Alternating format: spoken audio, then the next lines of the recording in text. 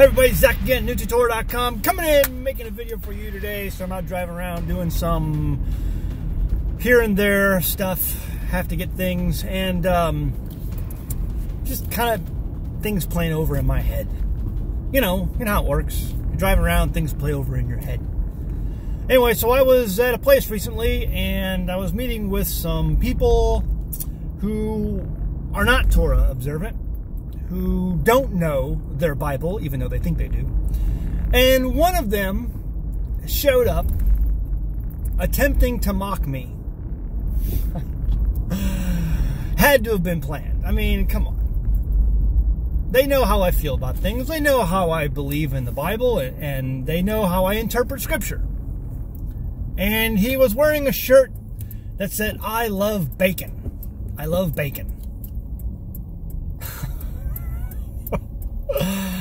You know, it's like, and this has happened from time to time, because people, they know Zach Bauer, you know, they know where I stand on things, and most of the time, you know, despite what some of you may believe, if someone shows up like that, I don't engage them, I don't challenge them. You know, that's between them and their God, because truly they've made a God in their own mind, because they're not reading the Word of God. Because the Word of God is consistent when you read it. They have been indoctrinated by man-made traditions and interpretations of that Word. And so when someone shows up with a t-shirt that says, "I love bacon," they think they're mocking me, but they're not. They're mocking the creator of heaven and earth.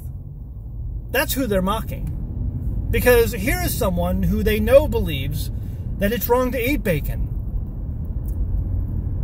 But they don't believe that to be true.